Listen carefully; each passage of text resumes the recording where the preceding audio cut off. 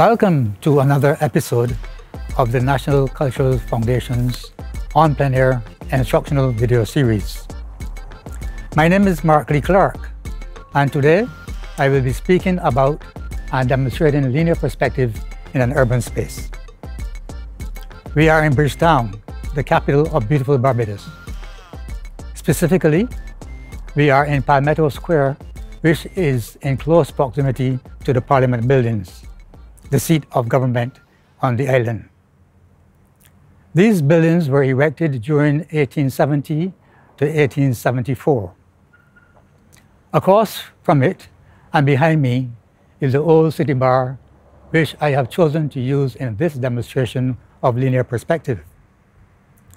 It comprises this foreground pink wall ground floor section and the first floor dark brown section. I have chosen it because it has the typical characteristics for demonstrating linear perspective. Also, it contains a couple of features that could present some challenges to the beginner, and in this regard, I will point out these and inform on ways to address the challenges.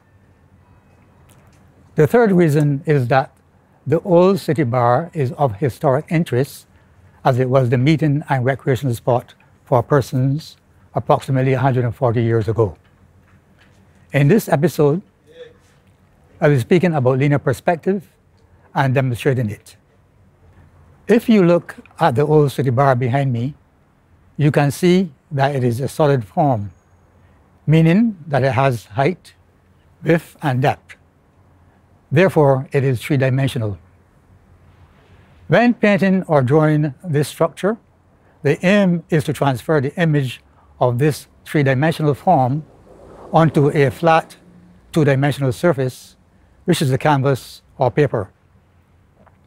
We are actually transferring and creating an illusion of three-dimensionality. One way of achieving a convincing 3D effect is to actually experience it as you paint or draw by employing a method called drawing through. Here, we act as though the object is transparent and drawing lines of what is seen and unseen. In this way, you will be able to represent the features in their true perspective. Let me show you what I mean. Now,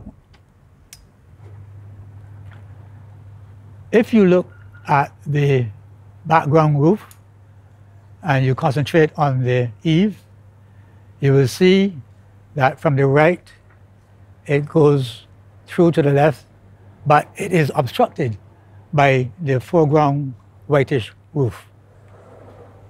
What we do here is to actually draw a line from the right side onto the left side, but you will draw right through the whitish foreground roof. In that way, you will ensure that the roof level is not too high or too low. Additionally, there's another method that artists use to make accurate drawings. It is called the sighting method. You will be able to measure proportions of objects and transfer these measurements to the drawing, thereby attaining a high degree of accuracy in your sketch. Let me show you what I mean again. For this, we need a long object like the handle of the brush. Here I will hold the brush in such a way that the thumb will be able to slide up and down to make the measurement. Importantly, I will have to lock my arm by stretching the arm straight out. Importantly also, what I will do is to close the right eye since I am measuring with the left hand. So I close the right eye, hold my hand straight out, arm locked, and I will make a measurement of the building. What I'll do here is to put the top edge of the brush at the top end of the roof, and my thumb will slide up or down accordingly until I locate the base of the building. In this way then, I will transfer the measurement onto the canvas. So we will make a mark here and a mark here by the thumb. That is the sighting method.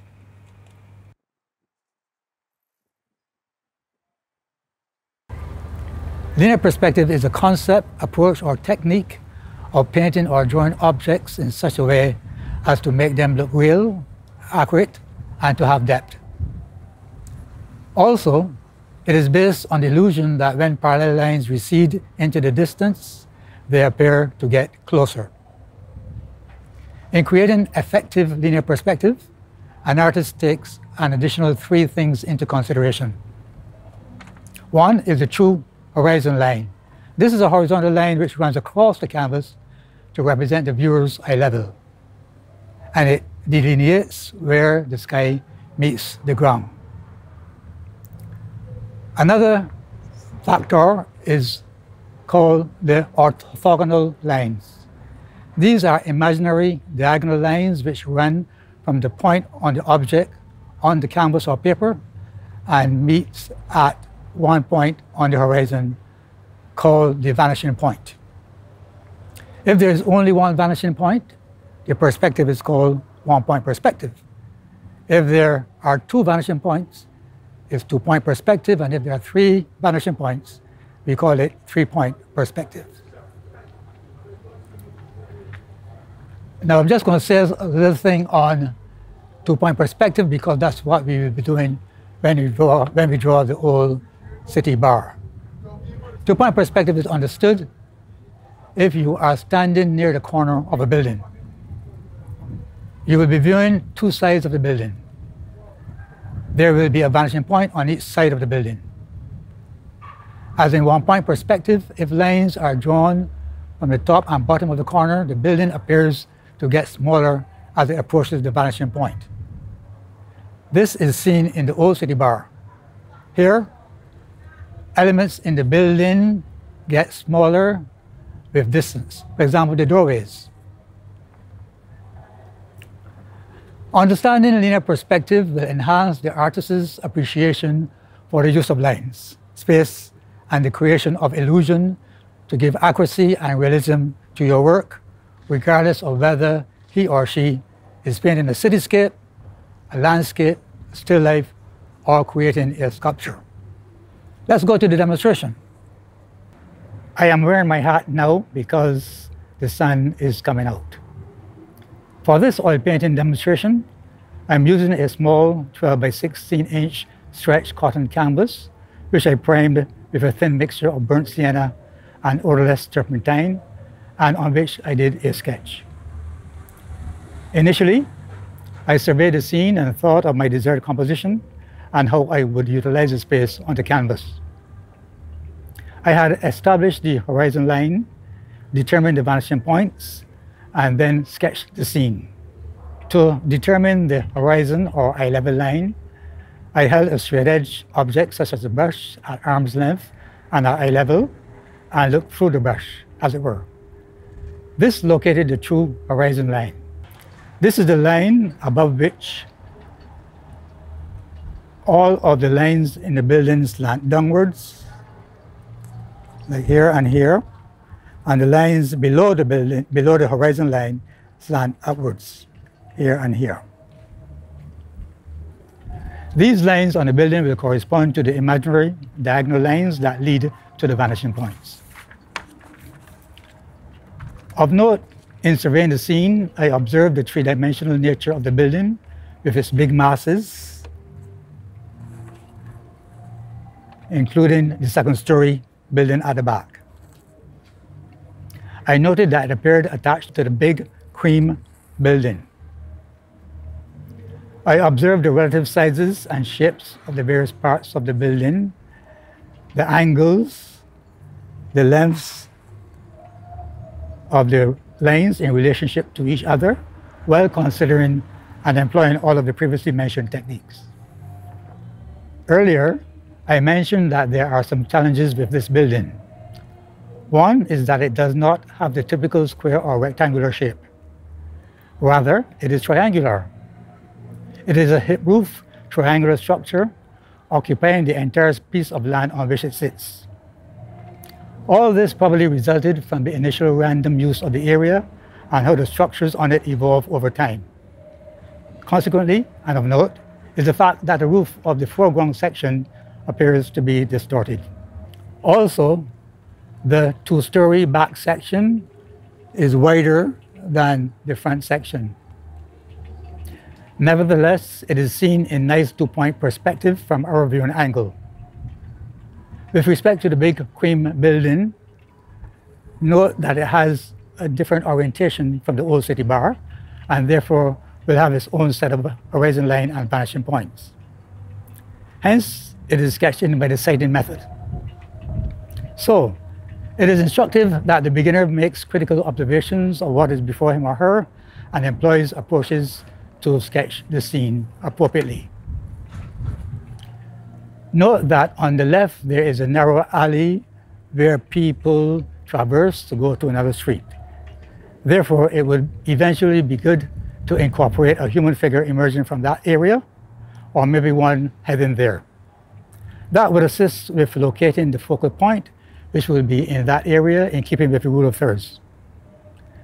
The receding street on the right should bring some balance in the lower section of the painting. During the sketching process, it is important to step back, to examine the sketch and make any necessary adjustments. Let us check on the perspective lines to see how they converge to the vanishing point. This is the vanishing point in this region here. Starting at the base, that converges nicely here. The top of the building on this side, the roof line, as well as the back section here. So, this confirms an accurate drawing on which I can now apply some paint. The paints that I will be using are titanium white, cadmium red, alizarin crimson, Indian yellow, cadmium yellow light, ultramarine blue, and cerulean blue, all on this line. I also have at the side some burnt umber and burnt sienna. Over here on the right, I have some liquid, some linseed oil in this container, and also some odorless turpentine in this container. Having been satisfied with the sketch in its true perspective, I will now go on to the blocking in stage as well as the finished painting stage. This is the completed blocking stage. During this process, it is important to squint often in order to observe values. I had created a value line of light, mid-tone, and dark values for most of the colors in the painting and used a brush to block them in, starting with the darkest darks and the lightest lights. You can glean that the direction of the sun is from this angle, so the face of the building will be much lighted. You can see a variation in values here. The base that I've used for the roof is a gray, and the light gray here is of a different value than the darker gray here, which shows that that side of the building is in shadow. You can see variations in values in this brown building. The face of the beige building is lighter than the side of the building because the sun is lighting this to a larger extent than the side of the building. Once the blocking was completed, I added details in order to complete the painting.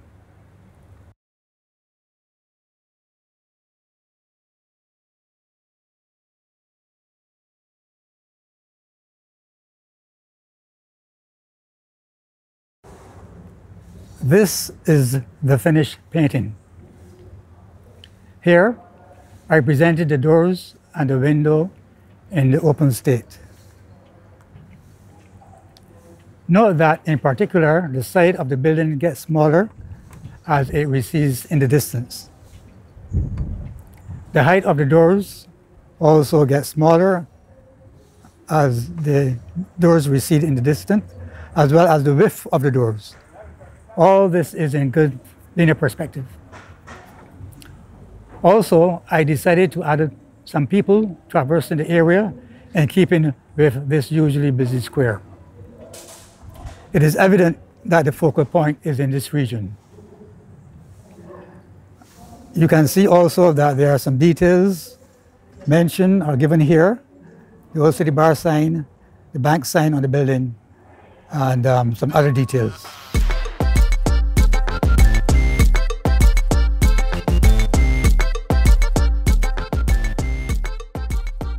So, in summary, in this painting, I have applied the principles of linear perspective and utilized the techniques of drawing through and sighting to present the three-dimensional nature of the Old City Bar on the flat two-dimensional surface of the canvas. Do remember that in creating effective linear perspective, to establish the eye level or horizon line. Also, bear in mind that parallel lines on the building recede along imaginary diagonal lines towards the vanishing point. In addition, keenly observe and present the sizes, shapes, angles, and lengths of the lines of the various parts of the building in relation to each other. In these ways, you will be able to produce a convincing drawing or painting of what is before you. Thank you so much for watching another episode, and good luck.